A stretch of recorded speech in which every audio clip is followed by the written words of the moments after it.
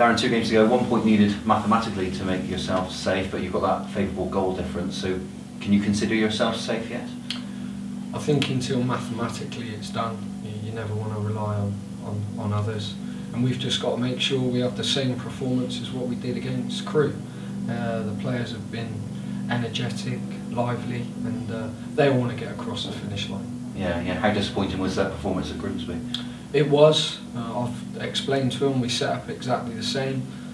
We had one change, and there's always a difference between a home and an away performance. And Grimsby were a strong outfit, but we've remained focused on the next game, and that's what we had to do straight away. It's what we've done all season, and it's important we get a reaction on Saturday, not just for us as a group, but also the supporters as well, because you always want to finish your last home game strong. Yeah, that can give motivation, can't it? The last home game of the season here from the players' point of view, they want to, as you say, put in a performance for the fans. Yeah, I think there's so many things that you can look at for the players to be motivated, and one is our futures.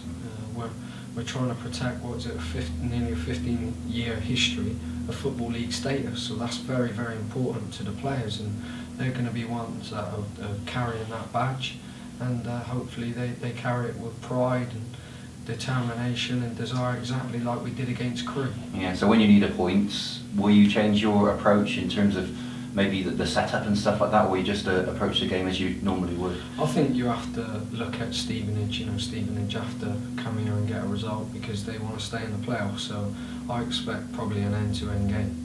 And then when Stevenage are going for they need the points, obviously, as you say, for different reasons, so they're going to come here and throw everything at you. They will. I think it's important we handle the pressure of that, but if there was pressure, then that was exactly the same as Crewe, and I thought we handled that extremely well. The supporters got behind us, and it was a good performance. Yeah, Stevenage was at 2-2, wasn't it, when you played them up there? I mean, yeah. Back in November, so lots happened since then, but is that sort of similar game as what you would expect this time around? Well, they've changed their shape. They play exactly the way that we were playing with a 4-3-3. They've been quite effective at it, but again, we have to focus on what we do, and we've got to make sure we're organised, and again, I'm looking for that same home performance as what we've had last. Yeah, Kevin Dawson, how's he? Kev's okay, but we're still waiting on a decision to be made going into the game on Saturday. Yeah, so is there sort of an outside chance he may or may not be involved at the weekend? We're just waiting. Again, it's a decision, a medical decision like we've had all season, and we've got to make sure we make the right decision, one for Kevin and one for the football club. Yeah, and the rest of the squad, are they all looking good? Yeah, everyone's looking good. Obviously, we've had Kriziak, which is been struggling, but apart from that, we've done well to get to this stage in the season and be at the strength that we're at now. Yeah, how are you on a personal level looking forward to this final home game of the season? I think it's been a season ups and downs.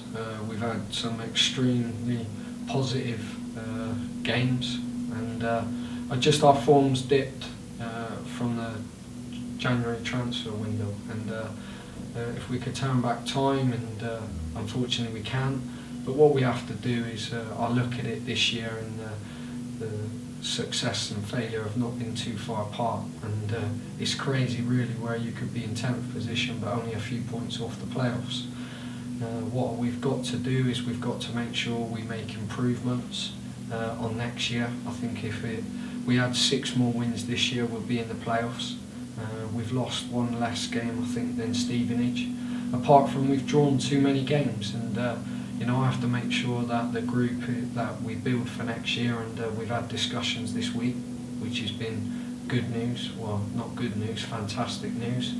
I've spoken to 1 or 2 key players, and it looks very promising. What I have got to do is next week I've got to make sure that those key players are signed on the dotted line. Yeah, so you are beginning to turn your attention, well, I guess you always are, and you're looking ahead. You can't afford to not think about the future in that respect.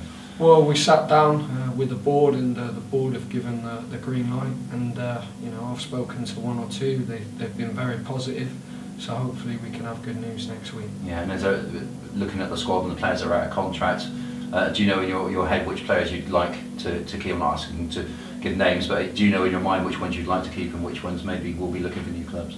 I think we've got to a stage now where I said the last 10 games were huge, and it was going to test their personality and character. And what I've seen is still a group of players that are giving everything, and some have been more successful than others in recent games. But I have to make the decision that one, that's right for the football club mainly, and supporters have seen some good players at this football club, and I've got to do my best to make sure that those good players that have played the majority of this season, that have been consistent performers, remain at the football club. And I've spoken to one or two key players, and the signs are very, very positive, and hopefully by next week we can have some real good news.